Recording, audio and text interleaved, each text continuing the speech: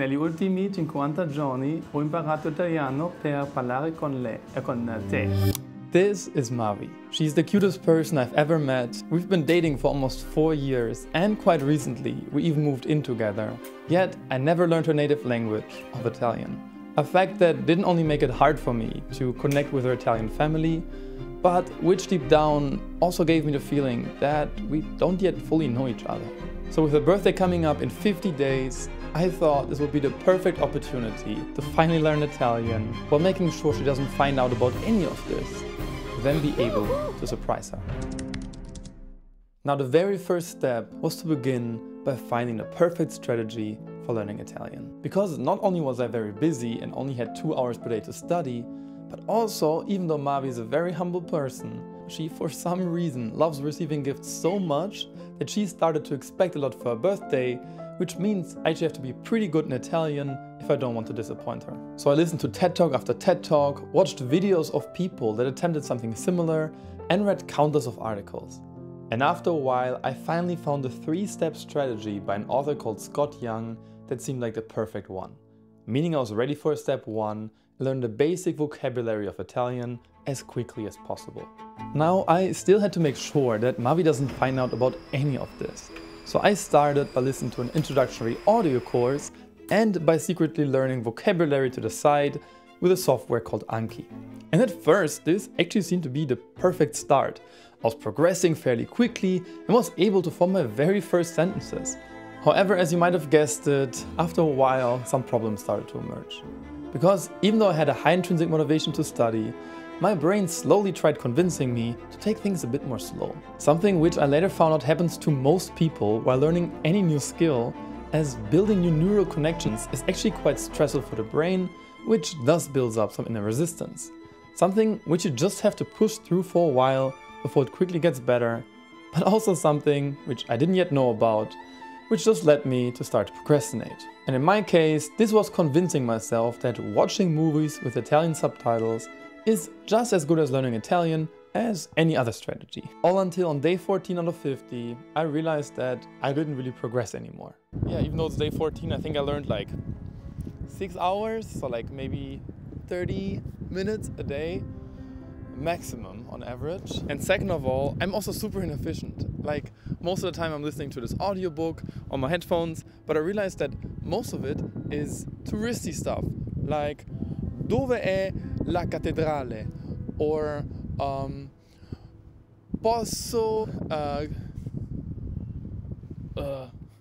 Posso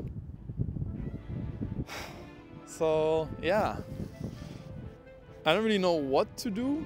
I wish I could just fly to Italy and invest a lot of time, go to calls with people, make it super efficient also.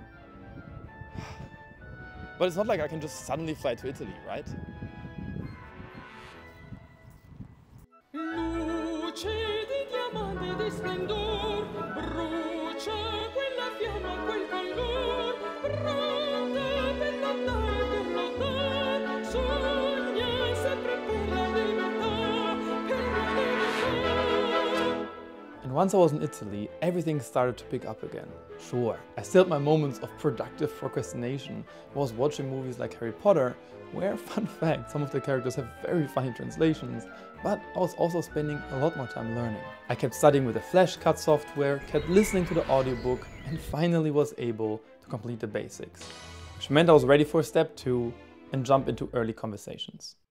Now, I definitely didn't feel ready to start speaking Italian. Something you can probably hear from my very first Italian lesson with an incredible tutor called Davide. E mangiare, molto bello, una pizza, y eso es the grammar now. Okay. But that's also the full point of this. To practice, to fail, and learn way faster like this than otherwise possible. Now I only had 10 days in Italy as I joined my family for the vacation to have an excuse for Mavi. So I kept meeting daily with Davide, all while expanding on the basics by learning with the vocabulary software I mentioned earlier and by listening to a new audio program called Language Transfer. And after returning to Germany 10 days later, I had made way more progress than in the first 14 days of learning Italian.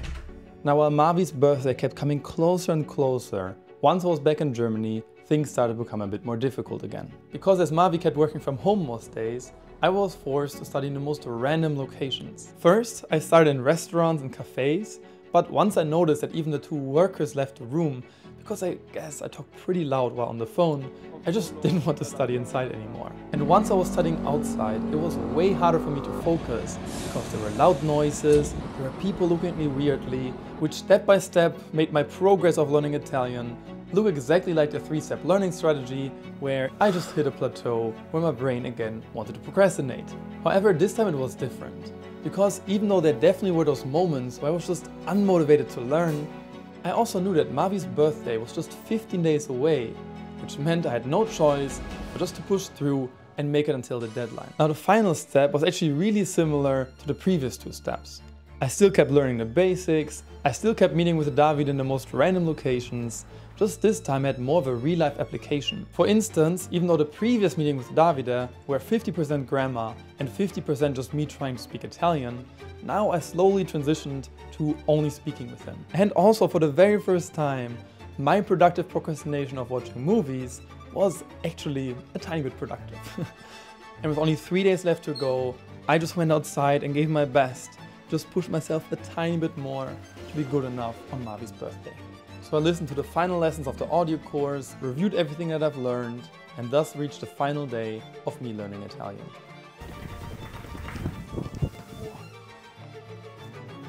Okay, so I had my last Italian lesson. I repeated all the vocabulary and I also finished the audio course. So I guess it's time to present the gift to Mavi. I really hope she likes it. Now 3 days earlier, I already met up with my cousin Felix, who's a phenomenal cook that coincidentally on the very same day started cooking in a new restaurant. Meaning I already had the perfect location in check. Second, Mavi had no clue what the present could be. One guess. Is Harry Style involved with it? No Harry Styles. And finally we also didn't miss the train. Meaning the only person who could mess it up was me. However, while we approached the place, even though I definitely was nervous, mainly I was feeling really grateful. Grateful that I was able to learn Italian in just 50 days, even though I never was the biggest talent for learning new languages. Grateful for how much I enjoyed learning something new. And grateful for the people I met along the way, such as Ramiro, whom I met in a hostel while I stayed in Italy, and especially for Davide, whom I got to know so well from all the conversations we had that I can already call him a good friend of mine, which all inspired me to learn 11 more skills in the coming months and then share what I've learned along the way here on YouTube. And after I set up the camera, all there was left to do was to reveal the surprise to Mavi. Okay.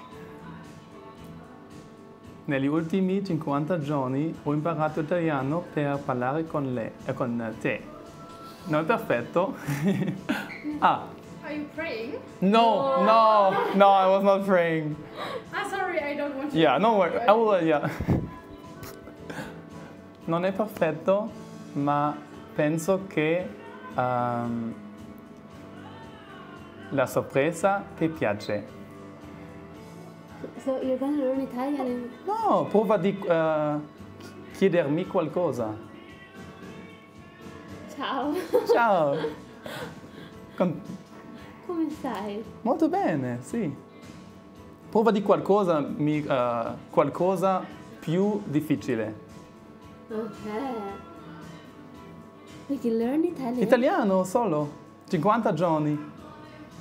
Con un tutore molto carino. Chi è? Davide di Bologna è un dottore. Is the guy from YouTube? È ragazzo Mavi. di YouTube? No, non è un ragazzo di YouTube. È di Preply, è una pagina di internet. E ti sei messo a imparare l'italiano? Sì. E a Bologna a studiare molto. E a Toscana a studiare molto. Per questo sei andato a Bologna? 50 giorni, sì. Cosa? E per te? Perché? Perché voglio farti felice. E per questo la tua mamma. Perché credo che è molto importante che la tua mamma e me E io? possiamo parlare italiano. Sì. Ti piace? Non ci ci credo. No? No. And so the evening continued. We kept talking Italian. Later on, Felix surprised Mavi for her birthday. And Mavi and me really grew closer together since filming this scene around 4 weeks ago. So are you happy about your present? Very happy. Because you didn't seem so happy in the reaction. I'm very happy. I was very shocked. Yeah? I was very, very shocked because So you couldn't react? No, I thought it was a joke, you know? I was like, did he just learn the sentence? Or does he really know Italian, you know? Yeah. And if you're also curious to learn a new skill or just need a bit of extra inspiration to get started, then you can watch this video next. So you're happy? Yes. Sei felice? Sono molto felice. Bene, mi piace. Il mio ragazzo parla italiano benissimo.